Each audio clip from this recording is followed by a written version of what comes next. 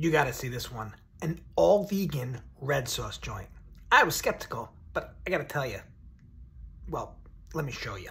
The restaurant's called Coletta, and it's in Murray Hill in Manhattan. It's vegan and kosher. I went for as many classics as I could find on the menu. Remember, there's no cheese in this place. I started with calamari made out of mushrooms.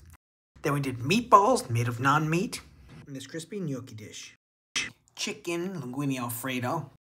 Pepperoni pizza. I have no idea how they made these taste like pepperoni. An impossible meat eggplant lasagna. This ridiculously delicious chicken piccata. They even did tableside cheese service. Dairy-free tiramisu, forget about it. I can't believe I'm saying this. It was amazing.